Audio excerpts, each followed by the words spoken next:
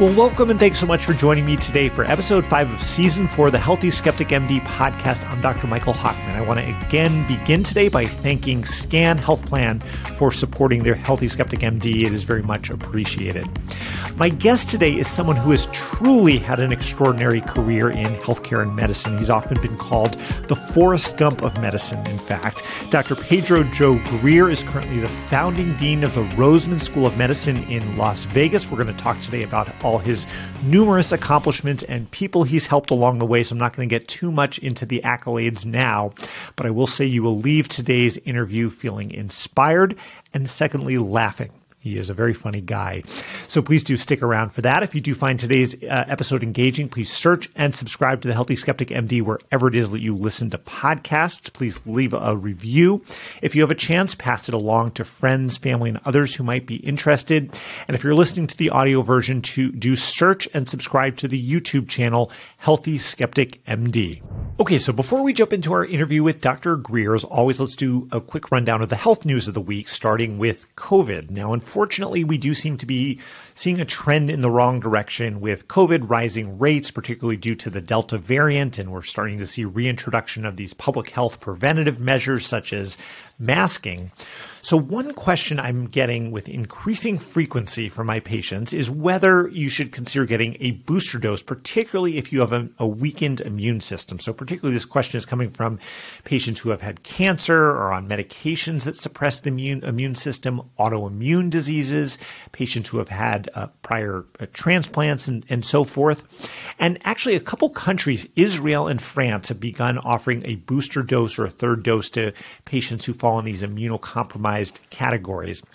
The short answer is that this is an evidence-free zone, but certainly if cases continue to rise, it is something to consider if you do have a weakened immune system and something that you might bring to your doctor to discuss on a case-by-case basis. And in the meantime, hopefully we'll start to get a little more data about the pros and cons of a booster dose in those with weakened immune systems. The second news item I want to touch on has to do with the COVID-19 medication ivermectin. It's been hailed at times as a wonder drug for COVID-19, along with hydroxychloroquine and a number of other similar medications. And as you may be aware, the data have been mixed. There have been some very favorable studies, but also some studies that have failed to demonstrate result. So the big news this week is that one of the most favorable studies that's often been cited on ivermectin, an Egyptian study, was withdrawn due to concerns about the validity of the data. And sadly, this has been a pattern that we've seen multiple times throughout this pandemic with initially favorable data, subsequently not withstanding the test of time. And unfortunately, this is also a pattern we see all the time in medicine. And this explains a great case example for why I tend to take a more cautious approach, a healthy skeptic approach, if you will, with many new medical technologies and really waiting to see the evidence before widely adopting new treatments. Finally, today, I'm going to end with some good news. A new study in JAMA Internal Medicine that found a nice link between cycling and lower mortality, in particular cardiovascular mortality. And what was particularly notable is that it also looked at patients who had not been cycling and not been physically active and who started cycling programs, and it found a subsequent nice reduction in cardiovascular event rates. So it really highlights the point that it is never too late to start cycling or any other exercise program. So that's it for the news summary. Let's jump into our interview with Dr. Joe Greer. Well, welcome to the Healthy Skeptic MD, Dr. Joe Greer. Thank you so much for having me here, and call me Joe. I looked at my birth certificate. There's no doctor. And you're joining us from the Florida Keys on your vacation today, as I understand it. I surely am. Isla Mirada, Florida, what we refer to as a drinking village with a fishing problem. Sounds like a place that would be fun to visit. It is. Anytime you'd like to come down. So we've had this in our family for 40 years. It's a little place, but you know. You do have a deep connection to South Florida. You're Cuban and of Irish descent as well, and you were born in Miami. What was it like growing up in Southern Florida and Miami in the 1960s and 70s? I was actually born here, but I actually went right back to Cuba. Came back when I was about 4 years old. So it was very interesting. You have to remember that at the time, South Florida was still part of the Deep South. Now they say you got to go north from Miami if you want to go south. And I remember then, as time went on, we're going in through the 60s into the 70s, when, you know, there'd be bumper stickers that said, "Will the last American leaving Miami please bring the American flag with them?" So it was interesting. And then when I went to college to go play football, was I think the second, third, fourth year that they had desegregated the Southeastern Conference. When I first entered college, actually, medicine was the last thing on my mind. My father is the first one in our family to finish high school, much less go to college and become a physician. And he was a great role model. And in 1962, we moved into a middle-class, working-class neighborhood. A next-door neighbor of mine was a motorcycle cop. The guy across the street was a very successful mechanic, car mechanic. And my father was a physician, but he never left that neighborhood, no matter how well he did. And he was a person that came from a very rural area in Cuba. Actually, he used to have a great line. He said, "Son, we're the only family that lost nothing when Fidel took over." I said, "How's that?" He goes, "Well, we had nothing. So if you have nothing, you can't lose anything." So in many ways, this country has given us the opportunities to be where we are. But I grew up with a really deep sense of social justice and civil rights. And my mother was very, very big on that with us. So, you know, I always thought we were doing fine. And, you know, it was my job to take care of the underdogs. So I got beat up a lot. Let me put it that way. I wasn't that big, nor a good street fighter. But the idea was, aren't we supposed to leave this world better than when we got here? The reasons you went into medicine are really the reasons that many of us start out there. And, you know, I think we're going to talk a little bit about our profession doesn't always live up to those ideals that we start out with. Not only that, there's a lot of things in our profession we have to change. We really, really do. And as people like yourself and with what you're doing as an example, that really makes a sort of difference. Because, I mean, I don't know, it's in a country that has such poor outcomes. How do we justify the bubble we live in and the amount of money we make? Don't get me wrong. I'm not returning it. My kid spent it, but too late on that one. That's right. We have a responsibility in this society. We were trained, and this is what we're supposed to do. Well, that's actually exactly where I want to start, because you have done that throughout your career. You've sort of had a Forrest Gump-like career in medicine, I think you've said. And we'll talk about some of the policy work you've done. And you're now a dean at a very interesting new medical school. We'll come back to that. But you started your career working with the most vulnerable patients experiencing homelessness. You started a clinic and an initiative for them. How did you start doing this? And tell us a little bit about that clinic. Well, we all have personal experiences in our lives. And especially coming from an immigrant family and being the only boy in the family, you're responsible for your siblings. And my younger sister, when she was turning 18, wanted to spend her birthday with me, but she was killed in a car accident driving down from the University of Florida. So that was incredibly impactful to me. Equally as impactful was during the actual burial, 2 school buses of elderly people showed up because she used to volunteer there. And when I started working at the homeless clinic, I found out that my little sister had been volunteering there for years before I even knew about it. So, you know, you sort of go through a lot of different things. You question the existence of God, you question your belief in God, you know, and so I made a promise to God that if I ever got to be a doctor, I never wanted to let anybody die or suffer alone. The only problem when you make a promise to God, where you're going to hide. Well, I found City Hall in Miami because based on their policies, I could see that God had not visited City Hall. And one of the first cases I had was in the intensive care unit as an intern. Actually, in the first 3 months of my internship, I was doing an ICU rotation. And it was a homeless man dying of miliary TB, metastatic tuberculosis. Intubated. It had a wristband with his name, his date of birth, and it said no address, which meant he was found homeless. And his date of birth didn't seem to correlate with him because he seemed a lot older, but growing up being on the streets, that's not easy. So I said, let me see if I can find his family. At that time, back in the early 80s, Miami only had 2 homeless shelters.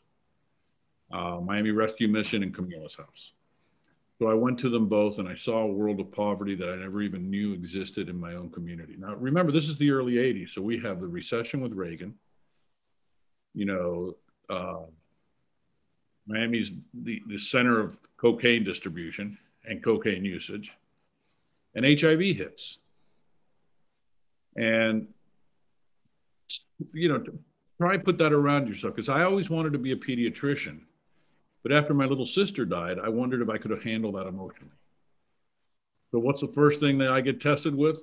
Well, guess what? Everybody's dying of a disease. Nobody knows what it is, and they're all younger than me. And in Miami, we had, you know, every single subgroup and population at the time was at high risk for it. We had the Caribbean population, particularly with the Haitian population. We had the gay population, and a very promiscuous city. And I remember with runaways that we would take care at the shelter, that these poor kids had never even heard of AIDS or HIV. It wasn't called HIV at the time. And so it became a time that there was this immediate urgency to do something. So I went to a shelter. I said, I'd like to offer medical care. And the guy who ran it, Brother Paul Johnson, who eventually left the order and got married years later, but he was an incredible influence, because what he told me, he goes, oh, you're one of those snotty doctors, are you? He goes, before you even get to see a patient, I want you serving food and handing out clothing. So I did that, which was my first introduction to the social determinants of health, or at that time, the social determinants of inequality. And then we built, go ahead. Well, along those lines, I remember you tell this very powerful story of being in an emergency room and seeing a young man, a boy, I believe, who was homeless, and you offered him a sandwich, and he started eating it. And then he actually put it in his pocket, and it was clear he was very hungry.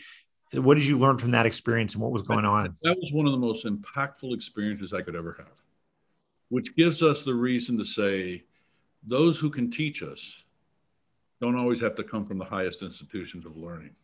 Some might not have even been there. This was a 6-year-old kid. He was there with his brother, and his mother was there. And I walked in with a sandwich. And first of all, I don't need a sandwich. I'm like a non-purging bulimic, number one. Number two, I'm Cuban Irish Catholic, so I have a deep sense of guilt, no matter what. Mea culpa. So I walk in and I hand the sandwich to the youngest kid. The kid takes it out of the bag, unwraps it, cuts it in half, takes a couple of bites, folds it up, and puts it in his pocket. And I looked at him, I said, why'd you do that? Now here I am, you know, on the dock, I've done fellowships, you know, been to college, medical school, etc., had experiences in life, and I can't figure out what this kid is doing. And that little boy just looked at me and said, oh, it's for my brother. He's just as hungry as I am. Now, the city I was living in Miami, where my daughter is living in her house now, it's called Coral Gables. I refer to it as the city for the financially gifted. If I were to offer somebody in my neighborhood a sandwich, they would bring out a tester, sort of like a canary in a cave, to make sure they didn't get sick or die. And here's this little 6-year-old kid who thinks of somebody else, although he's hungry as can be. Not only hungry as can be, walking in anywhere, they get labeled as homeless because they're homeless. How discriminatory is that? Especially in a society that, you know, looks for, you know, wealth as your only success metric. I mean, what I take from that story, not only just how horrible it is that in a society like ours, that there are 6-year-old boys who don't have the food, but how people can keep their humanity, that a 6-year-old can have that moral compass despite being in the circumstances he's in. You know, it does make you want to go out and do what you can to help people who need it. I remember one year during Christmas, because everybody brings presents for kids during Christmas that are homeless shelter. And we were sitting there with the kids and we asked them, what would you like for Christmas? And this goes back to Socrates telling us question assumptions. And the kids, more than one, said, you know what we'd really like? Socks and underwear. Nobody donates socks and underwear. And, you know, that hit me. They weren't talking about a toy. They were talking about something that we take for granted in society. And, you know, it's really important. If you're going through a department store and they're handing out samples of shampoos or perfumes or something like that, take it to the folks that can use it. You know, people like to feel nice and smell nice, except some elected officials, but that's another. So you're talking about social determinants of health here, and you've been talking about this since long before it was the in thing to talk about. You wrote one of the first books on it, Waking Up in America. And, I think it's very humbling for us as healthcare providers that we've gone through all this training, we have these medicines, and yet it's the social determinants that influence health outcomes probably an order of magnitude more than any medication or pill that we can give somebody. What are social determinants of health? I mean, we all have different definitions of it. I very simply put it as a non-biologic cause of the disease. That could be anything from your zip code to the household you're in, your educational level, transportation, food inequities, making a living wage. And one of the things that we found going through all this was, first of all, it's, in some studies up to 80% of diseases are caused by social determinants. But the idea of dealing with social determinants is not to save the healthcare system money, which it does. It's to bring people back to resilience. We're not here to protect the industry. We're here to improve people's lives. We're not here to make them better at being poor. We're here to give them opportunities. And so it becomes an important issue, and it has to be fully integrated into the educational system of producing the future healthcare providers, period. Well, if you want to hear about this in a really authentic way, read the book Waking Up in America, which I think was published 2 or 3 decades ago now, Joe? 1999. Yeah, so long before this was on the tip of our tongue. 7 people have read it, and they're all family members. So, same with my books. In fact, I market it as a sleep aid, if non-pharmacologic sleep aid. When I did book talks, I said all proceeds are going towards education. I said my children's, but it will go towards education. Well, the reason I commend it to people is because it really is one of the first descriptions of what social determinants are, from someone front lines who lived it, and no population perhaps is this more important for than patients who are lacking homes. So tell us a little bit about what it was like in South Florida to care for this population in the 80s, 90s, and early 2000s. Well, it was sort of interesting. First of all, I was in a Catholic shelter, and that's where I was. You have crack. You have the recession, you have the whole cocaine economy going on, and you have people exchanging sex for drugs or money. And so back then I started handing out condoms in the clinic. Needless to say, that's not a very positive thing to do in a Catholic facility. And I was actually reported to the bishop. We ended up becoming very good friends, Bishop McCarthy. And I remember he asked me to come by his residence on a Saturday, and you can just imagine, the bishops do not live poorly. And when I got there, and he said, "Dr. Greer, I hear you're handing condoms to the homeless in a Catholic facility. What do you say?"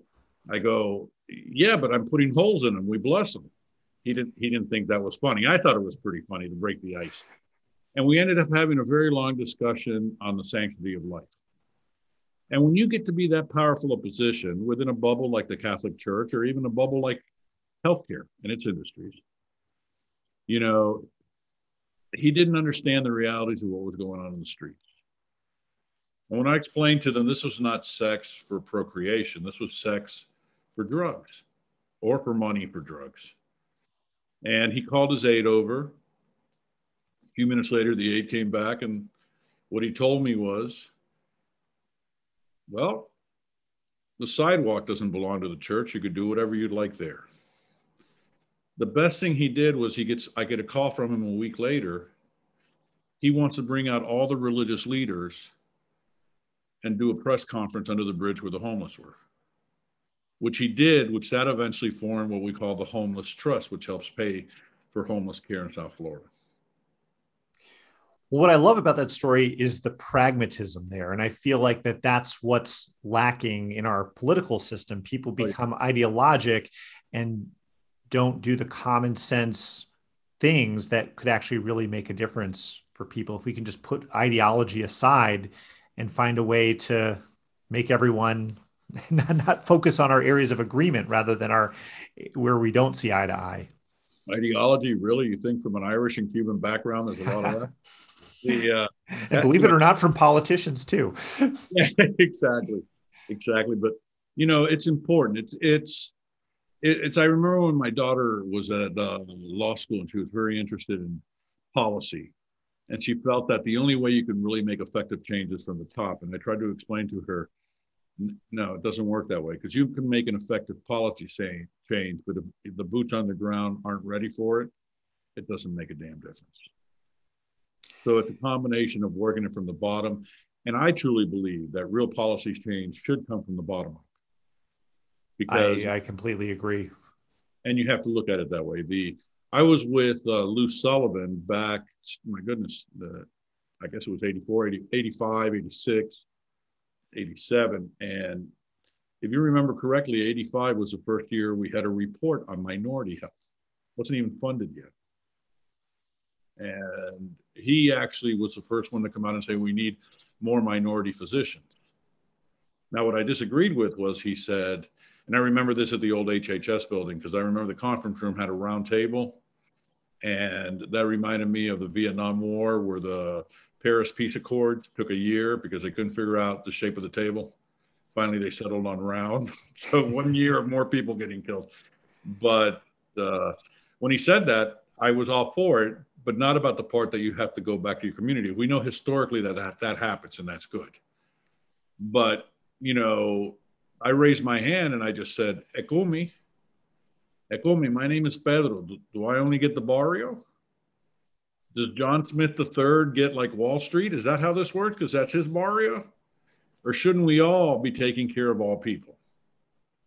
And it becomes important that we take those 4 years of medical school and maybe even look at how we have pre-med requirements so that physicians, future physicians, can fully understand the breadth of our society and all the different things that go on, all the different cultures, all the different communities, all the different socioeconomic levels, and how that affects somebody's health.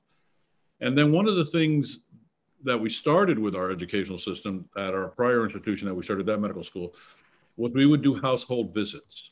We would only target homes that were uninsured, which meant some of them were undocumented. And why was that?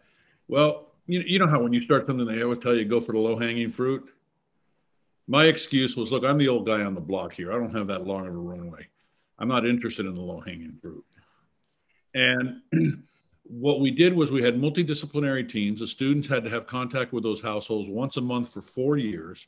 They got to see longitudinal care, but they also got to see the care of the entire household. And one of the things that we did was realize that the most important unit of measure was not the individual, but the household itself. And then it was the issue of how do you marry policies from the social and the medical? The medical is all individual. Social is all the family. So it's like the two don't want to talk to each other. So what we ended up doing was having two sets of social determinants that we follow on a longitudinal basis, the individual and the household. Because what you got to take into account is if the top breadwinner in the household is not your primary patient, but he's one of your loses their job, that affects the entire household. That's an important framework to think about it in. And it's actually something you alluded to before. At the SCAN group, we're starting a new medical group for patients experiencing homelessness. And we're trying to think about how much do you focus on the individual versus the social and the family situation. It sounds like what you're saying is it's both. It's both. It's 100% both. And by the way, congratulations on what you're doing. I think that's one of the coolest projects I've heard in my career. So, coming from you, who's been sort of a godfather in the field of caring for homeless patients, that means a lot. We have a long path ahead of us. Well, anything I can ever do to help, please let me know. And one of the other things that we had the medical student do when they entered the household, they were never allowed to ask, how do you feel? They had to ask, what is your most urgent need? Now, what did that do? That put the patient understanding that we understood what they were going through. From the medical student perspective, he realized a couple things, or she realized a couple things. We're not the most important members of this group. Not if it's a foreclosure, not if it's a drug addiction, not, there's a lot of things that they need to learn. The other thing that we ended up seeing in our studies with these students was they had no decline in empathy after the third year, as you see in most medical students. It's one of the biggest problems we have in medical education. People lose that idealism that brought them to the profession. Well, we got to change the way we educate. We got to get them, at our new medical school, we actually have a wall of social justice. And my favorite poster on there is one that says, "Nah, Rosa Parks, 1955. So, it's important we understand our history. It's important we understand the history of our own profession. And, let's just call out the elephant in the room. We're racist, we're sexist, we're xenophobic, we're elitist. It's a good old white boys club, Yeah. And we need to change that. 12% or 10 to 12% of women in academic leadership are women, whereas 40% of the physicians are women or more. If that's not sexism, I don't understand. 6% are African American, 6% are Hispanics. That's not quite representative. It's not matching. Yeah. And at our last institution, because there's a startup, just like the one we're doing here now, you're not going to get the kid that's applying to Stanford. So 70% of those that got into our last institution only got into our institution. 55% were Hispanic and African American. We had the highest step pass rate and step scores in the entire state. And we only had one student, I think 5 or 6 graduating classes before we left, that did not match. Good for you. And I wanted to actually talk about Roseman School of Medicine. So you're the inaugural dean of that institution. And it's very interesting. You've done all these, you worked for George Bush and you worked for the Clinton administration and have done such important policy work, but you've come back to medical education. And I guess my first question is why, and how did it lead you to where you are now? About, I guess, almost 20 years ago, I was sitting down with my wife and I was saying, I've never made so much money and I've never been more unhappy. I'm not making any change. Between you and I quit eating in the doctor's dining room because all they did was complain about not having any money. And I'm thinking, well, you're driving a European car, for goodness sakes. Okay. You just came back from a European vacation with your family. Where are we not making enough money? We're doing okay here. Yeah, we're doing pretty damn good here, So I looked at this and I said, well, how can I make effective change? Well, I looked at 3 different options. Get fully involved in policy, get fully ingrained in the industry with a system. Neither one of the two had as far-reaching arms as I could. And policy is great, but then there's a big difference between policy analysis and policy implementation and accepting a policy. And the third one was, maybe I can be involved in training the future workforce to get back to the virtues of medicine that we believe so strongly in: humility, empathy, things like social accountability. Think about it. So we have an opioid crisis, which was fueled by physicians that were listening to pharma when they shouldn't have been. For goodness sakes, in South Florida, we had those pill mills where they would bring busloads down from Georgia, South Carolina, and just write scripts for them. And I remember one time, I think it was Saturday, watching college sports or something like that, and an ad, if the ad wasn't for, erectile dysfunction, because it's just guys watching this thing, then the ad was for opioid-induced constipation. And it just hit, what kind of country are we? We're now marketing something for all those that we made addicts.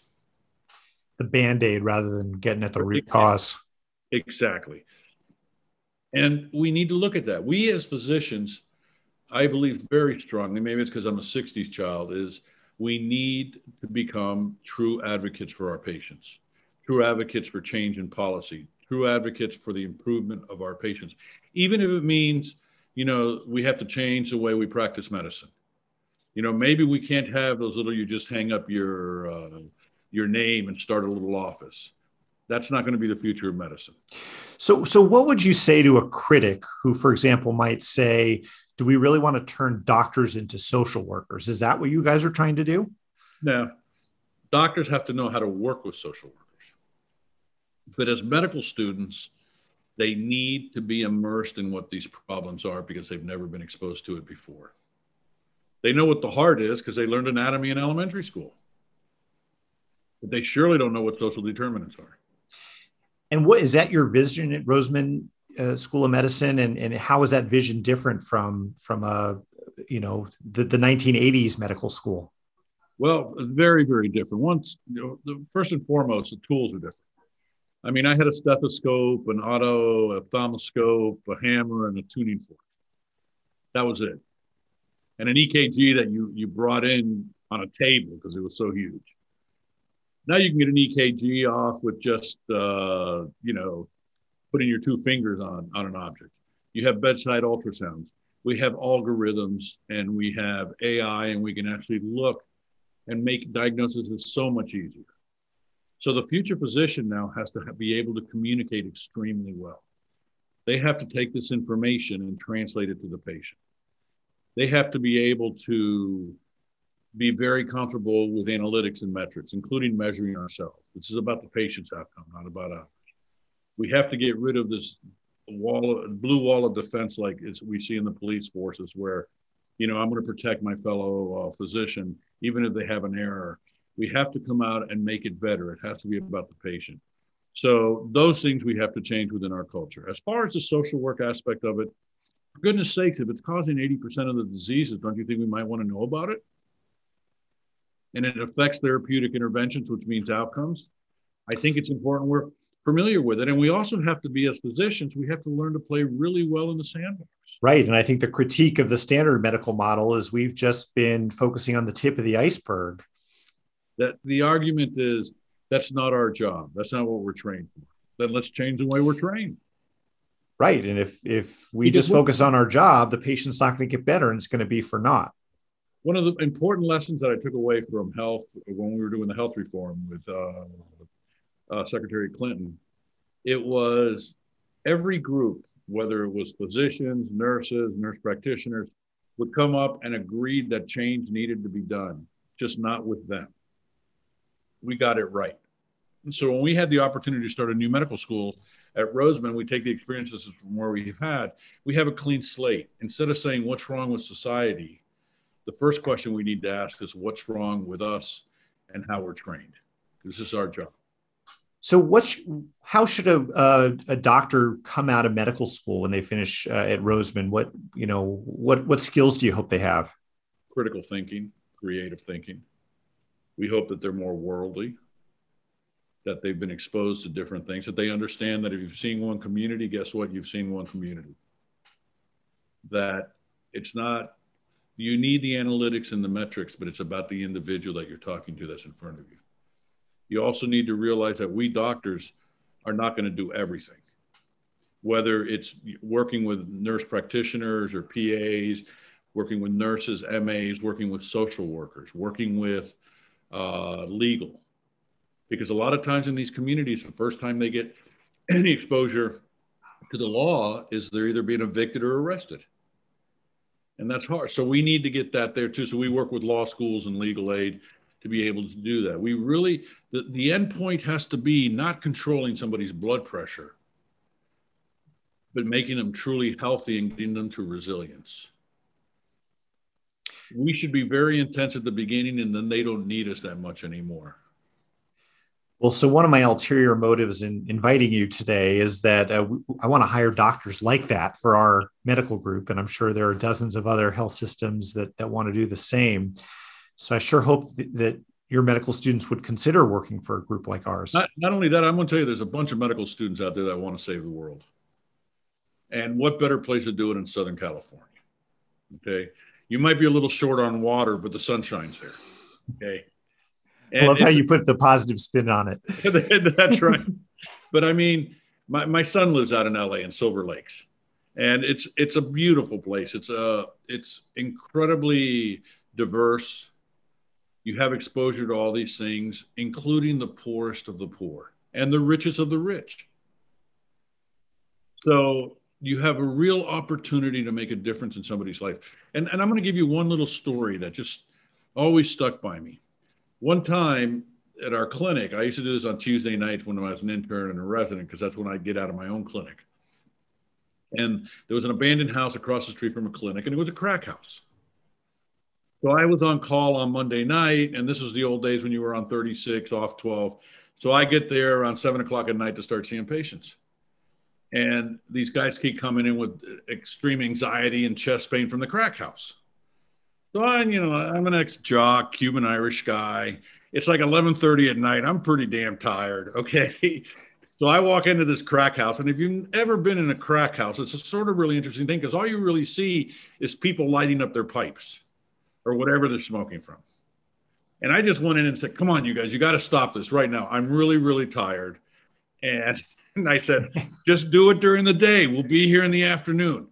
And so about 6, 7 years later, I'm walking out in front of the VA, and the old vet guy comes up to me. He says, Doc. I said, yes, sir. He goes, I want to donate $20 to Camila's. I mean, this could look like a guy that was a working stiff. I said, oh, well, thank you very much. But, we do fundraising and all this. And he goes to me, no. You don't understand. I was in that crack house that night. You scared the hell out of me. Remembering how paranoid they are when they're using cocaine, which I didn't remember. And he said, I just want to thank you. You scared me straight. And I'm going, oh, okay. One of the things I do have to say about a medical degree is patients listen to you in a way when you're their doctor that they just don't listen to, whether appropriate or not. And I think we ought to take advantage of that. Exactly. And remember how lucky we are to be physicians. What a gift it is. Let's get it right. Let's make this world better. Let's start off with our own communities. And if we can do that, then there's a world we can save. Well, you're the right person to be leading a medical school, because that's exactly the mentality we need to instill in our future healthcare leaders. I do have 2 final questions for you, Joe, unrelated to your work in the medical school. First is, we have a new president who's dealing with a lot right now, but healthcare is one of the big crises we're facing. What would be your 1 or 2 or 3 top recommendations for him? I think we have to get to true universal coverage. Period. And to me, regardless who it is, because whether they're documented, whether they're residents, whether they're citizens, if they're within our borders and we don't take care of them, when they become acutely ill, it taxes the system. So if you want to look at it from an economic perspective, look at it that way. The other one is, whatever you have has to be transferable. If you have insurance in one region, get a job somewhere else, it has to stay there. Because then all the work that some company might have done goes for naught to them. And they're worried about the bottom line. Again, what I really appreciate about that perspective is the pragmatism there. You have your vision, you have your ideals, but you also don't feel like we're living in this bubble. We have to work within what makes sense. Right. The work in what makes sense. And guess what, you guys? All of us, men, women, everybody, we could be part of the solution, which is a very exciting thing. Because, when you die, nobody's going to say, wow, what a beautiful house. You can't die with your money.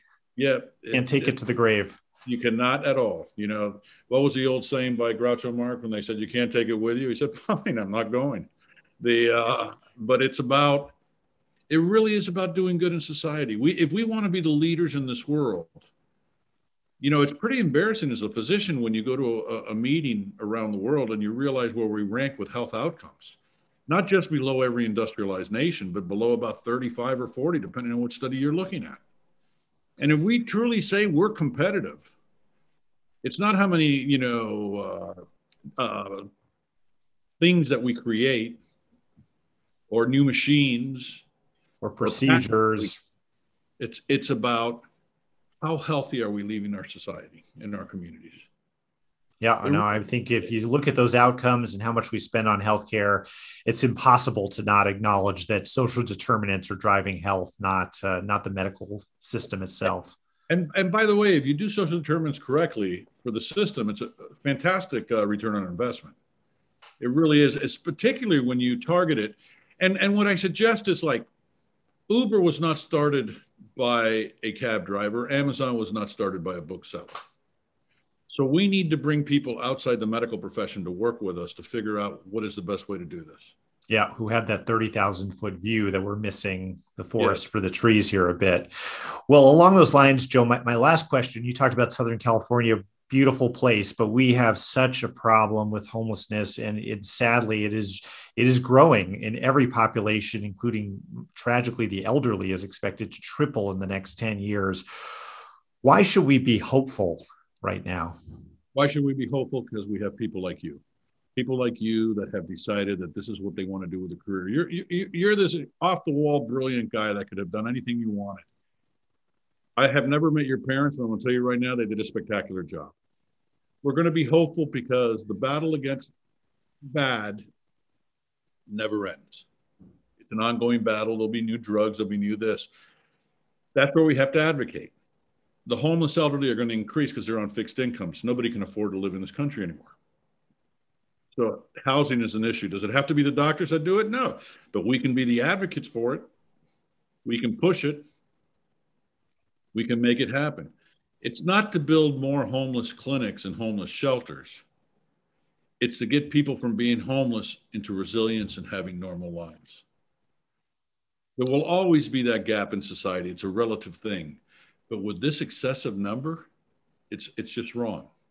I think you've said that the fact that we need homeless clinics is an indication of the failure of the system. 100%. I remember when we tripled the size of our homeless clinic, I think it was in 98, and we had the ceremony opening it up, and our advancement person got real mad at me because I said, with this beautiful new, I think it was about an 8,000 square foot building, I said, this is the biggest failure in my career. And when I was asked why, I said, because if you're tripling the space of a homeless clinic, it means you have at least 3 times the problem. I'm part of this society. I'm at the receiving end of consequences. That's when you learn you got to go upstream. And then I realized what little I knew for housing and all these different things, but at least I knew people I could call and get them involved.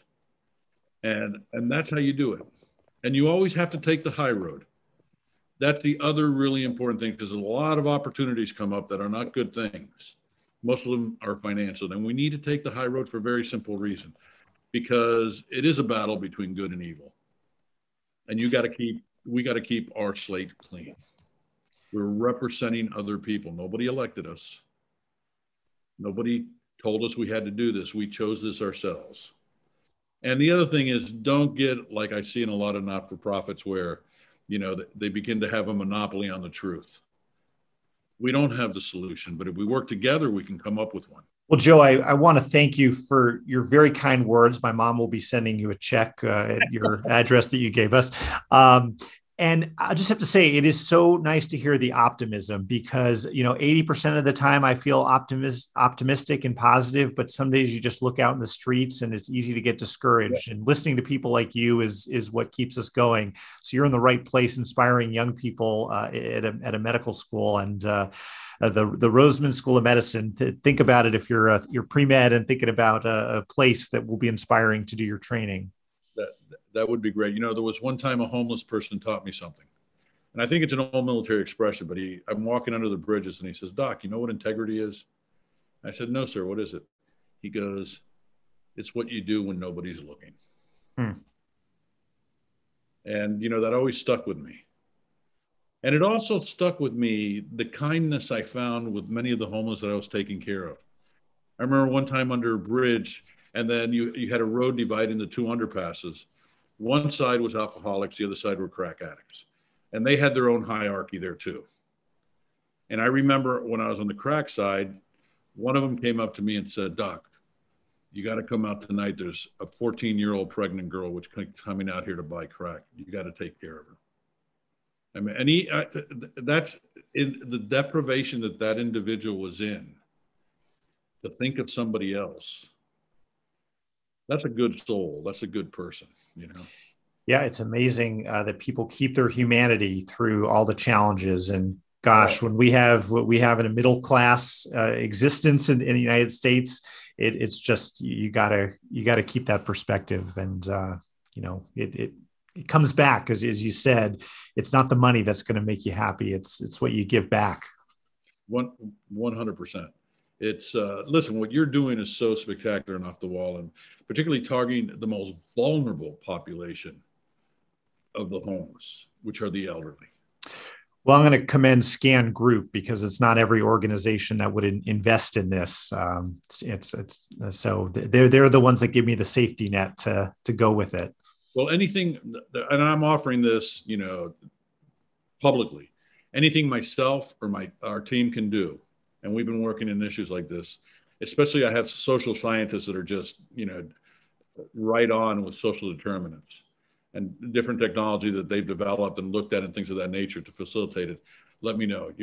I think what you're doing there is something that's going to be utilized all over the country. Well, the offer is appreciated. One thing that I've loved about working in the homeless healthcare space, unlike any other healthcare environment I've worked in, everyone has said there's more than enough need to go around. Let's work as a team. This problem is too big for any one of us. So that's what's just really inspiring about being able to work in this environment. So Joe, I want to thank you for taking the time from your vacation to join me today. Your career is such an interesting one. You really are the Forrest Gump of medicine, and we didn't even scratch the surface today. If you enjoyed what you heard today, please do search and subscribe to the Healthy Skeptic MD wherever you listen to podcasts. Pass it along to others who might be interested, and even consider leaving a review. Thanks again, Joe. Leave a great review, okay? Thank you very much.